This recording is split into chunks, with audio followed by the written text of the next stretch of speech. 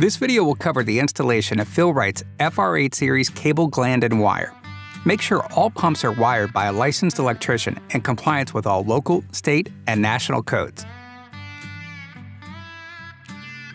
Start by pulling the two recessed wires from the rear of the motor cavity to expose the cut ends. There will be one red and one black stranded wire. The motor wires have been cut at different lengths, with the red wire being longer than the black wire. Next, take a look at the provided power cable. These wires are also cut at different lengths, with the black wire being longer than the red wire. Next, identify the black cable gland. Remove the gland nut and feed the power cable wire through the opening.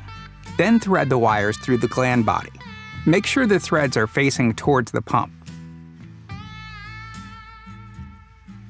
Remove the end of each wire jacket to expose the wires.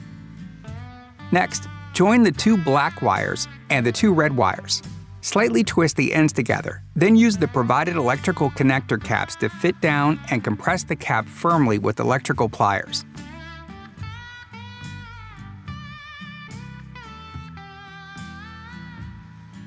Now that the wires are connected, you will push the connected wires back into the electrical junction box through the opening.